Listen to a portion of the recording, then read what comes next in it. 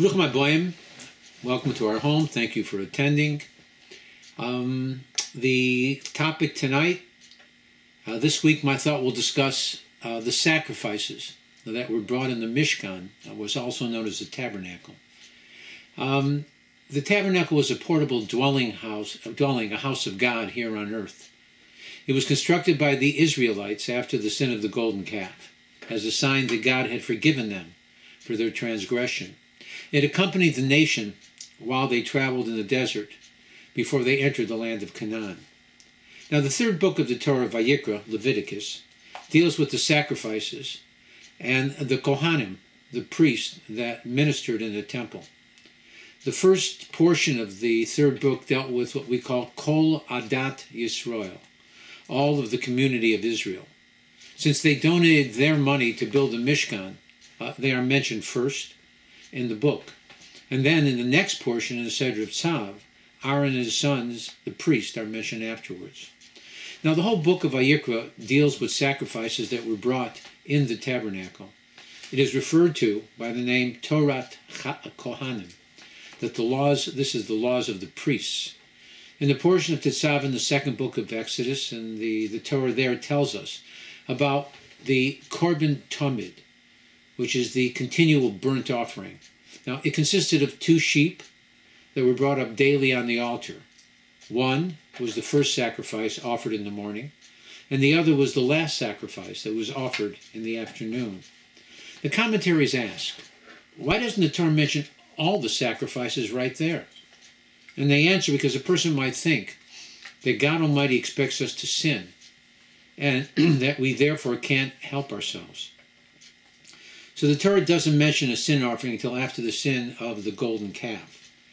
So initially, the altar was intended only for the Korban Tamid, the continual burnt offering, and the Shlomim offering, the peace offering, which was a means for any individual to express their gratitude to God for his kindness. So the question becomes, what exactly was a Shlomim offering? So the word Shlomim comes from the Hebrew word Shalom, which means peace. Now, this name is an allusion to the fact that this offering was unlike any of the other sacrifices that were offered. Excuse me.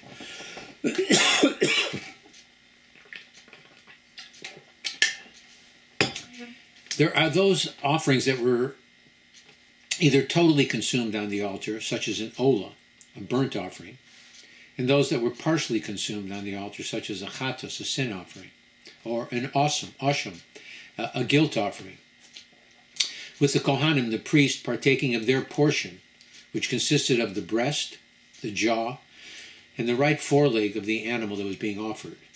The majority of the meat of the Shlomim sacrifice was given to the owner, with an understanding that it had to be consumed within a period of 2 days and 1 night.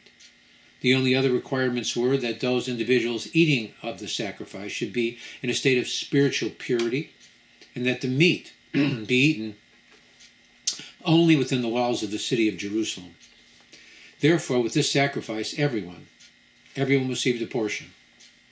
God, the fats, blood, and inner organs that were burned on the altar, the Kohanim, the priests, who were given the jaw, the breast, and the right foreleg for their personal consumption, and the individual who brought the offering, who would receive the rest of the meat. Now, the meat would be consumed in any fashion that would satisfy the owner's own personal customs or desires, as long as the other 2 requirements were followed. In the portion of Tzav, where the Torah lists all the sacrifice, the last of the sacrifices to be mentioned was the Shlomim, the peace offering. Rabbeinu Bachai comments on this, and he says, the Torah ends the list of sacrifices with the Shlomim, the peace offering, since it brings peace to the world. It is peace which ensures that the universe will continue to exist. Peace is such an important concept that the men of the Great Assembly, the Anshe Knesset Agdola, put the word shalom, peace, at the end of many of our most prestigious prayers. For example, the Amidah, the standing prayer, the Kaddish, the praise of God, and the benching, the grace after meals. It is also known as one of God's holy names. Now, when the Torah mentions the Shlomim sacrifice, the verse reads, Zos Torah Zevach HaShlomim, Asher Yakriv Lashem. And this is the law of the sacrifice of the peace offering, which one may offer before Hashem, before God. V'yikar Rabbah points out that the term Vayakriv Lashem one may offer before God is not used with any other sacrifice. This is the only sacrifice that is brought to God without any obligation by the individual to do so. It therefore brings the giver closer to God Almighty. So the word Yakriv comes from the Hebrew word korov, meaning closer. The next verse tells us about a very special type of shlomim sacrifice, which is called a todah, a thanksgiving offering. Rashi states that it would be brought by a person who had experienced a salvation or a miracle, such as an individual who successfully crossed the sea, or one who completed their journey through the desert, someone who had just been released from prison, and finally for an individual who had just recovered from a serious illness. Any one of these four situations would require that the individual involved bring a todah offering. The sacrifice would consist of either a male or female animal. It would be accompanied with 4 types of meal offerings. 3 would be made as matzah, unleavened, and 1 would be made as chametz, leavened. Each of these 4 categories consisted of 10 loaves. The 3 types of matzah may well connect to the 3 matzot that we place on our table to be used as part of our Passover Seder. One may wonder, why were these 4 examples used? The Rebbe answers that these 4 events were situations that the nation had experienced. They had crossed the sea, they had journeyed through the desert, they were freed from the servitude of Egypt. Now, all of these 3 examples are written in a plural tense. However, the last example, sickness, Rashi writes in the singular. But why? The Rebbe answers that the first 3 situations were experienced by the entire nation together as one. However, sickness was not something that they had felt as a nation. It was a condition that they would have experienced as individuals. Now, the Ben Ish Chai writes that these 4 situations, really, one could think that his salvation came about through some reason other than Yad Hashem, the hand of God. For example, when someone is sick, they can attribute their recovery to excellent doctors or modern technology. One who was freed from prison could credit his freedom to those who interceded on his behalf or the legal prowess of his attorneys. Someone who traveled safely through a desert can feel that his safe arrival to his destination was the results of all the proper precautions that they employed. And one who crossed the sea might think that their safe arrival was the results of a safer ship or airplane, traveling with an airline or cruise line which was known for its excellent safety record. One must be able to see past the obvious and realize that all these are salvations. They are not accidents. They have all been orchestrated by God Almighty for the benefit of each and every individual. All that God wants in return is for us to say Todah, thank you. In addition to these 4 situations mentioned, the Oznaim LaTorah says that one can bring a Todah offering for miracles that occur even though one was not aware of them. When bringing a Todah sacrifice, one was obligated to bring a meal offering that consisted of 4 different types of loaves. 3 of them were unleavened loaves, matzah, and the 4th was leavened, chametz. These correspond to the 4 types of salvation for which there is an obligation, again, to bring a Todah sacrifice. And again, the person who is bringing the sacrifice may only be aware of one miracle. However, the 4 different types of loaves allude to the possibility that all 4 kinds of miracles may well have occurred for them. The Oznaim LaTorah also states that there were 10 loaves brought of each type of bread, making up a total of 40 loaves. Now, this number corresponds to the 40 days that it takes to form a fetus in its mother's womb. The person who brings a Todah sacrifice should see themselves as being reborn once again.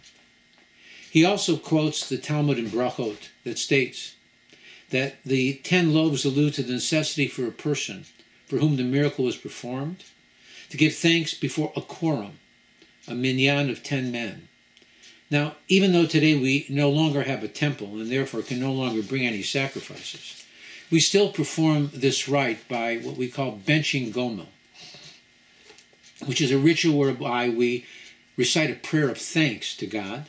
We do so in the presence of a minyan and a Torah scroll. This ritual is said congregationally, so that the congregants can respond with a request that God should continue blessing the party involved with continued goodness and protection. It's an interesting fact that the 40 loaves that accompanied the Torah sacrifice were both chametz and matzah. The Talmud Menachos states that the 10 loaves of chametz weighed exactly the same as the 30 loaves of matzah. Why was there a necessity to offer both chametz and matzah? And not only that, why were they equal in weight? Chassidus tells us that the strength of our evil inclination is commensurate to the strength of our good inclination.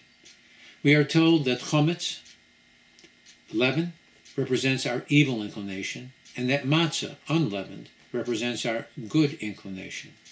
Our mission in life is not to destroy our evil inclination, but rather to harness its power into the service of God Almighty. The Torah also differed from a regular shlomim offering, a peace offering, in the time that it was permitted to be eaten. A regular shlomim sacrifice could be eaten for a period of 2 days and 1 night, whereas a Torah sacrifice could only be eaten for 1 day and 1 night. Now the Ger Rebbe says that this sacrifice was brought for a miracle. Each day that we should appreciate the many miracles that God performs for us. The Osnam Torah states that there was enough food from the Torah sacrifice to feed 40 adult men.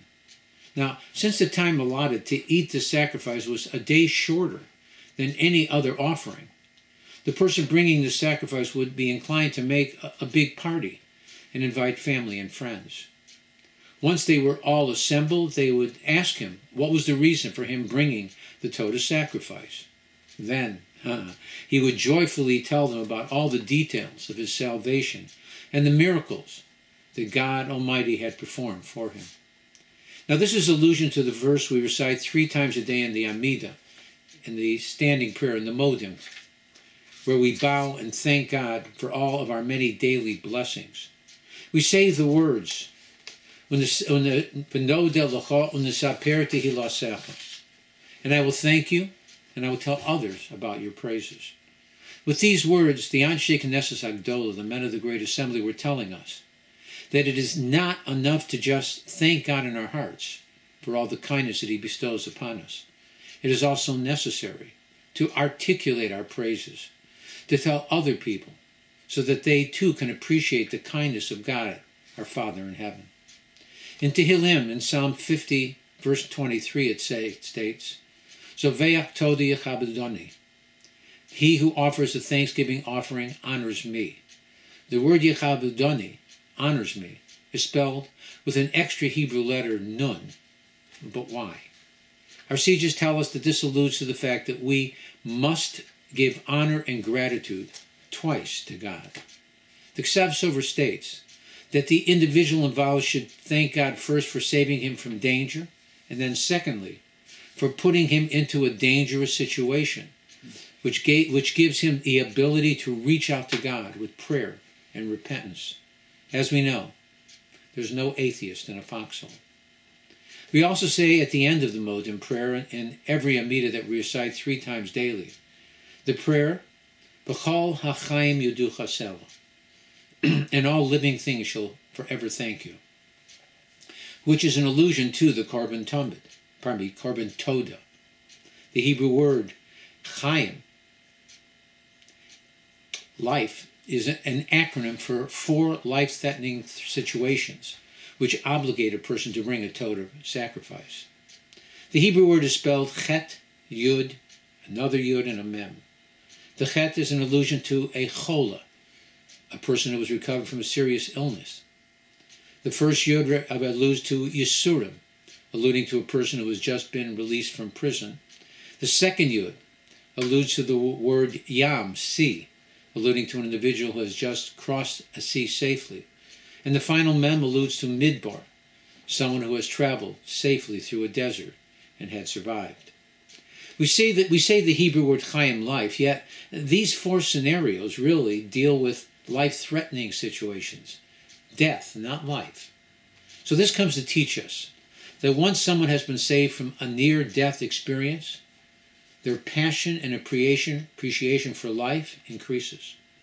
They will more often than not live life with even more gusto, and so chayim, life. Though often we walk through life like it's a walk through a park, in reality, life is a minefield. The only reason why we are able to survive at all is by the grace of God Almighty. So let us thank Him constantly for both the revealed and hidden miracles that He performs for us each and every moment of each and every day. And with that thought in mind, let us look forward to the time when we can thank Him for the greatest miracle of all, with the coming of Mashiach Tzidkenu quickly and in our time. Again, let me thank you for attending. May God bless you and yours with safety, health, success, and all that is good. Pesach's right over the corner, right around the corner. If you're a woman, I didn't say it. If it's a man, get ready. And again, a time of joy and redemption. We should look forward to it, hopefully, again, with the coming of Mashiach Tzidkenu. Again, have a Shabbat Shalom. Thank you for listening.